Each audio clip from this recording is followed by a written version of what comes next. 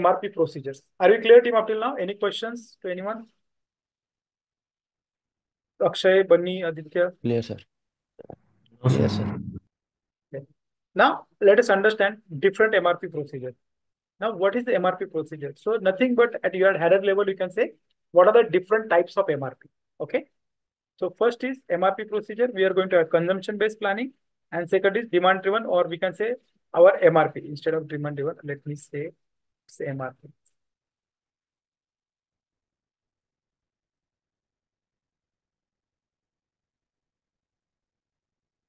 This is going to be your regular MRP. Whatever we are learning now, that is your MRP.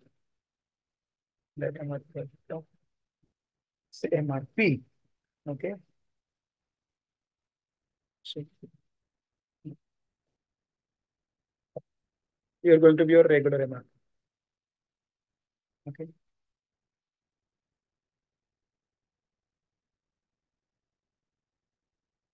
Okay. So either consumption-based MRP or MRP. Okay. So MRP we are talking about MRP, how it is happened, all steps we learn. Okay.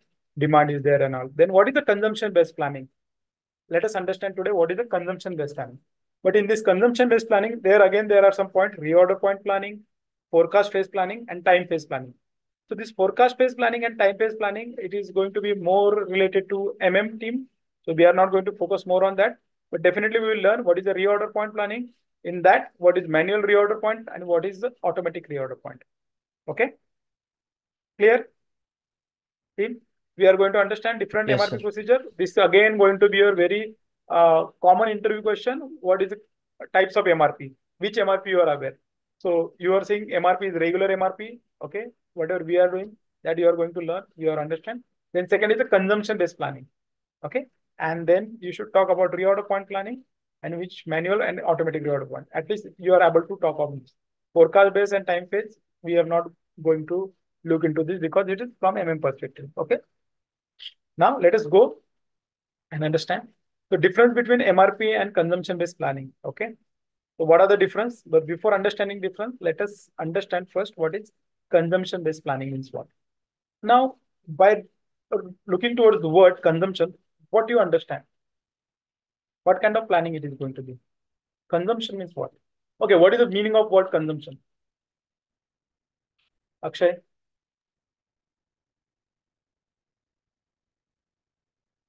Akshay Bankar and we have Akshay Tier, right? Not Tier. Akshay, Okay. what is your understanding on consumption word? What does it mean by consumption? So that we are going to consume. Consume, something right? like We are that. going to consume. But every material we are going to consume. So what is difference in that?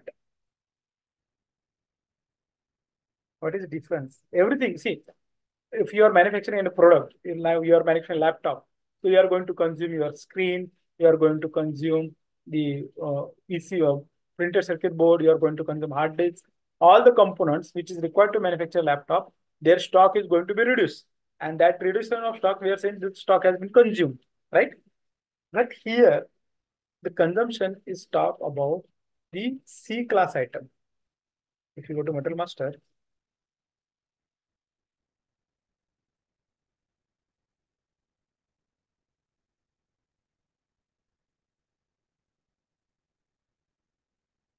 okay.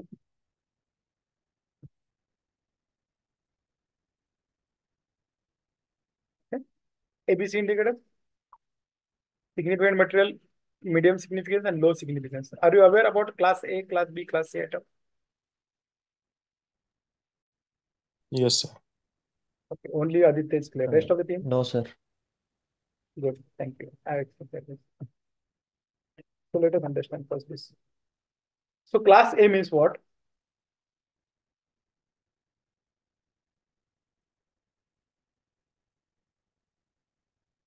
Okay, quantity and price wise. Okay. So here quantity is going to be less, or we can say low. Low quantity, price is going to be high. Okay, B class, quantity is going to be medium and cost is going to be medium. Okay, minimum in between. Okay, And here, quantity is going to be high, but price is going to be low. Now let's take example. Let us take example of car, which is very common to understand. So in your car, which is the most expensive component? In your car, which is most expensive component? Engine. Engine? Everybody? Okay. Yes. Now, let me say engine. You're right. Now help me.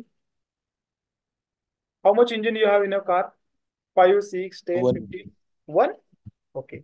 And cost is almost we can say 40% of your car cost is going to be consumed in your engine, right? If you're having 10 lakh rupees car, so you can say 4 lakh rupees is the cost of your engine. Something like that. Clear? Akshay, Bunny, everybody clear? Yes, sir. Yeah. Yes, Okay. sir. Now middle, this is what this quantity is going to be. Suppose in 10 minutes you go into wrap. Okay, no worries. Okay, the meeting will close in 10 minutes. Now suppose low cost item means what?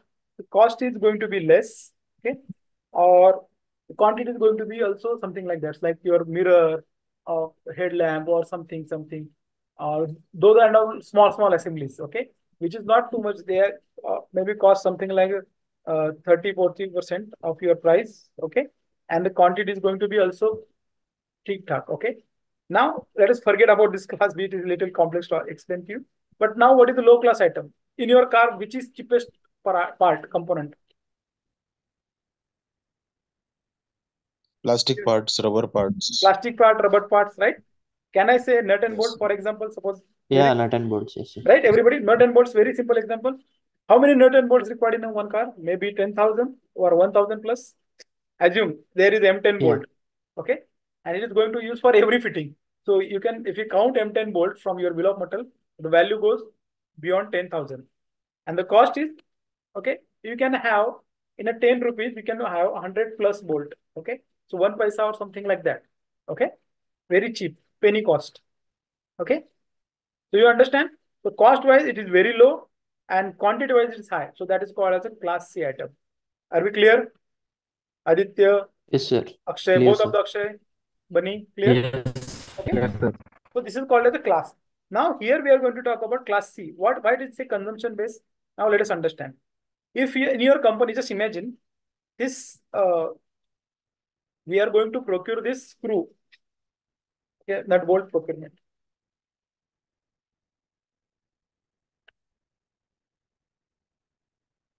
Okay, nut bolt going to procure. How you are going to procure? These are your nut bolt. Okay, these are your nut and bolt. How it is going to procure in a company? Can you see? They are kept in some slides. Okay. In bulk, they will. Bulk, right? Now that is next point I'm going to talk. Okay. So they are going to be packed in this gunny bag and they will procure, right? Like this. Okay. Can you see? Now imagine you are procuring a bolt, okay, in a gunny bag like this. And this is the bag every time you are procuring this jute bag, okay? In this bag, you are going to procure as what? The bag, one bag is equal to, suppose you can say it is equal to 20 kg, okay? And in this 20 kg, if you start counting precisely, you will get almost 1 lakh, okay? Not exactly, but plus minus like 9,960 or something like that. Bolt.